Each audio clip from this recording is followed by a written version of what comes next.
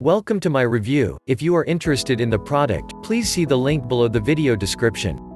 When we reviewed DeWalt's 40V max blower, string trimmer, and hedge trimmer, we were impressed. The power tool company's entry into OPE was solid.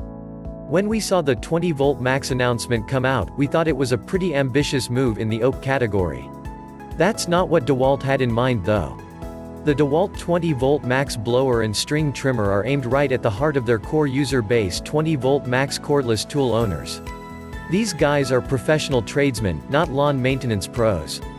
When we asked who the target end user is for the DeWalt 20V max blower, we were told it's the same guys using DeWalt 20V max cordless tools, from miter saws to drills and everything in between. What do those guys need OPE for? Actually, tradesmen and contractors don't need to blow leaves across their lawn, they need to clean up their work site.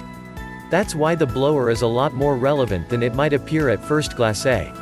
It's a time-saving replacement for having to sweep everything up. With that in mind, let's take a look at the new blower's performance. DeWalt 20V max blower first impressions. Setup is super simple for the DeWalt 20V max blower.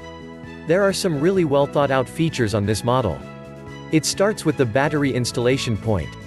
The battery is installed underneath the motor housing directly below the center of gravity.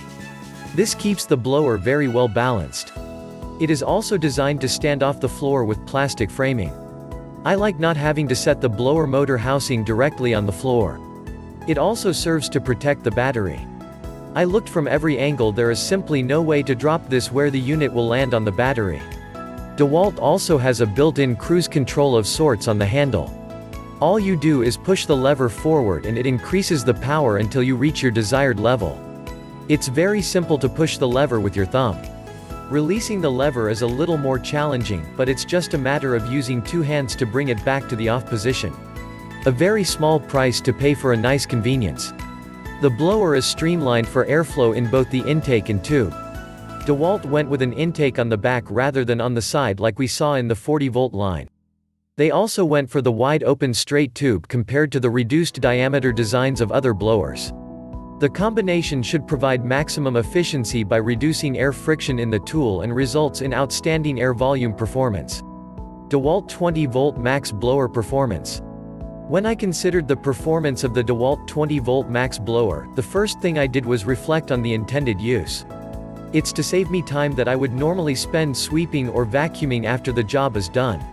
We put it to the test after making a rather large mess with several drills boasting more than 1,000 inch-pounds of torque. I quickly realized that using a seemingly underpowered blower was actually a good thing in the shop. We have a couple of large clopay commercial doors and a traditional door opening in the shop. Trying to control the debris with a 40V model at full blast would have been fun, but not productive. Unless you're working without walls, 20V power is a good thing. Being able to direct the debris through our commercial door openings was pretty easy. The balance of the DeWalt 20V max blower was agreeably excellent. The question is whether or not it saved us time over the broom or dust extractor. It absolutely did. We had significant time savings. Plus, Clint was able to see DeWalt's next innovation, the 20V max tactical line. Looks like the basic housing design is already in place. Strange they didn't mention anything about this in the manual. Conclusions. There's plenty I like about the DeWalt 20V max blower, but are there any negatives? Run time is an issue like it is with all cordless blowers right now. The good thing is it should give you plenty to clean up the shop or workspace, especially if you're working at less than full speed. I could also argue for some rubber overmolding to increase the comfort level. If it's important that every speck of dust make it out, I'd suggest that you stick with a broom or dust extractor. No matter how much control you have with a blower, some dust is going to miss the door opening.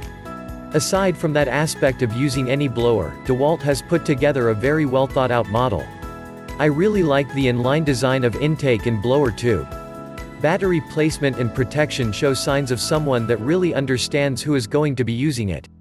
When comparing the performance specs to other 20V blowers on the market, the numbers are all over the place depending on which brand you look at. The DeWalt 20V max blower is clearly put together for the professional tradesman and contractor.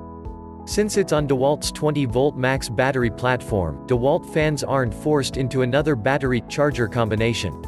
Rather than a landscaping tool, it's a grab-and-go solution for the DeWalt 20V max user to improve productivity and get the job of cleanup done faster. Thank you for watching.